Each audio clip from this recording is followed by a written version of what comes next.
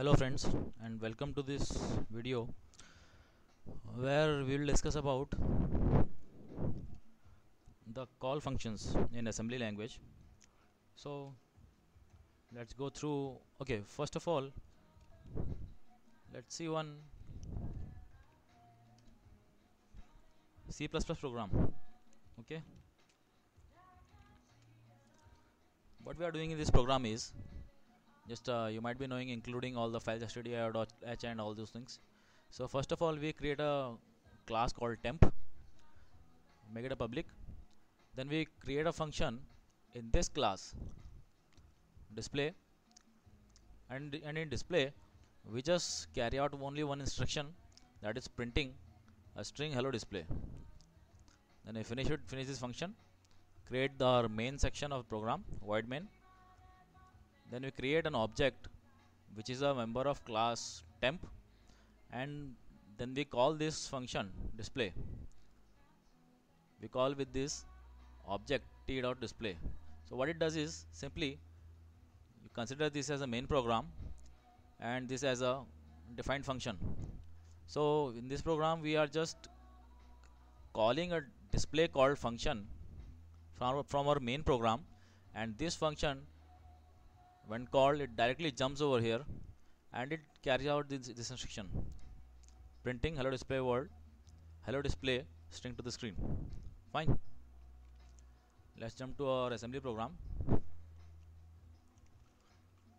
So I have this program call and jump simple.s assembly program.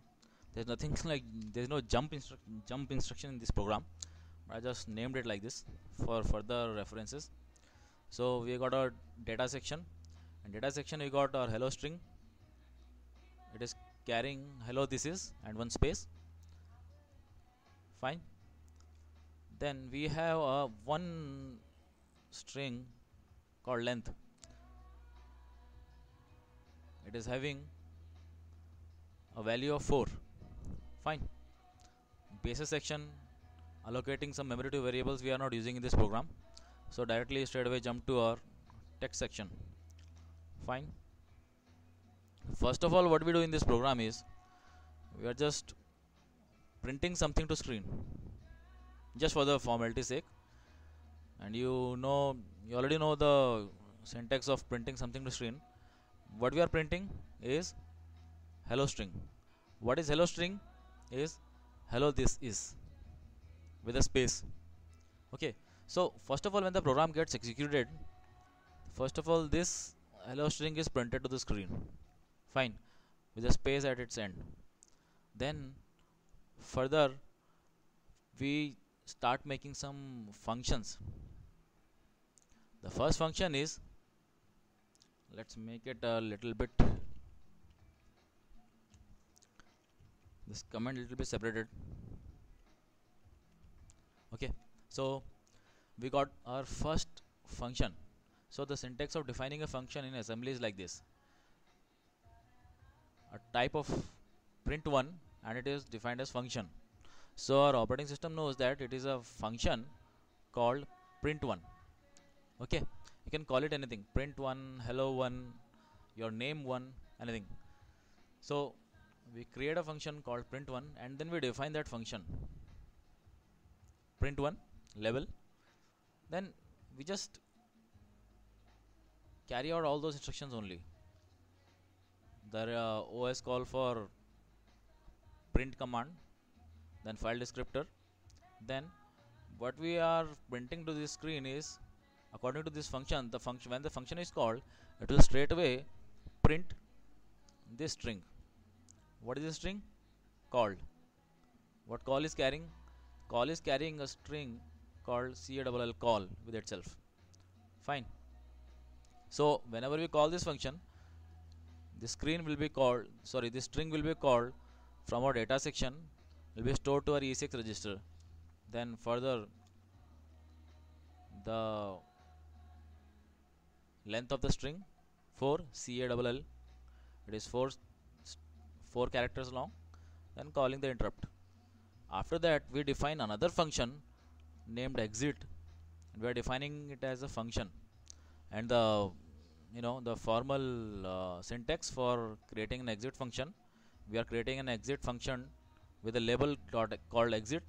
You can name it anything. You can call it an exit one, anything else. But the syntax remains same as we call the syntax for our exit function. Fine. And what is the procedure of calling these functions is just simple. Call print1 and then followed by call exit. Call exit we call at the last because we have to exit the program. So it doesn't do anything. Simply this full instruction is replaced by this section, and exit label is replaced by this full section. Fine.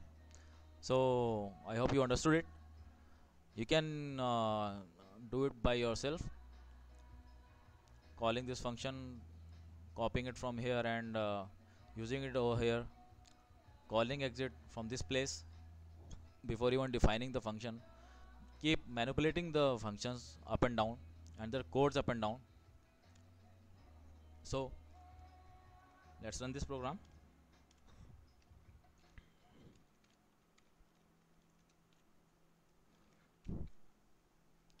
So we assemble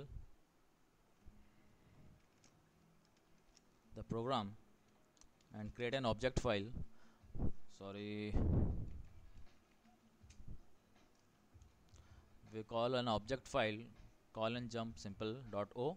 It's an object file, and we create it from the file assembly file call and jump simple.s. No errors as of now. So we link this file and create another file, another object code called call and simple. From what?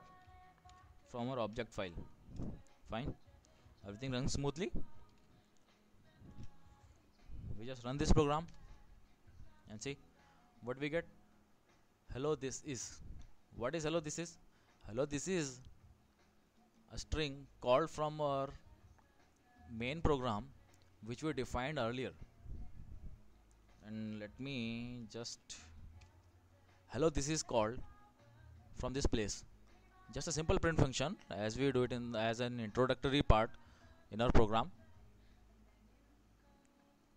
This function calls the string hello, and hello string with these characters are copied from this place and these are placed onto this write out function.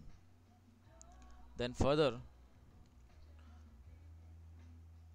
it is printed as hello, this string is called from a separate function, and this call string is called from a separate function. So this call is called from here. We define a function with the label this, then we call a function named print1. The name print1 calls this string to be printed onto the screen. What is called? The call string contains the string called call. Fine. So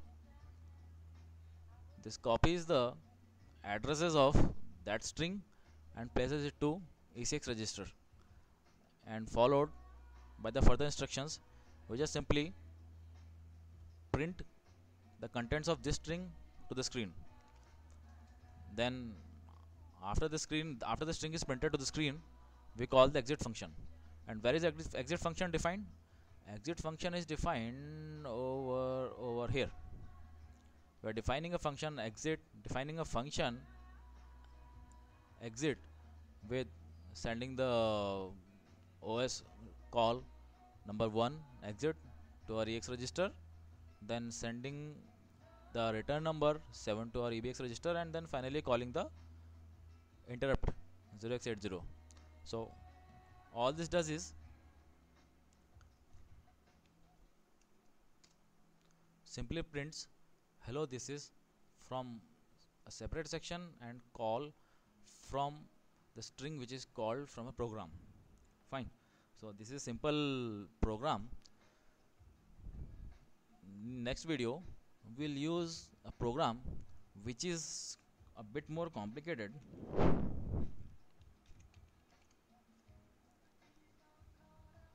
It is call and jump.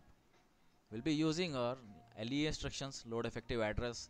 We'll copy some contents of a string to an EX register, then copy back EX register to a variable, and then we'll do some calling. Fine. Okay, then let's see you in the next video.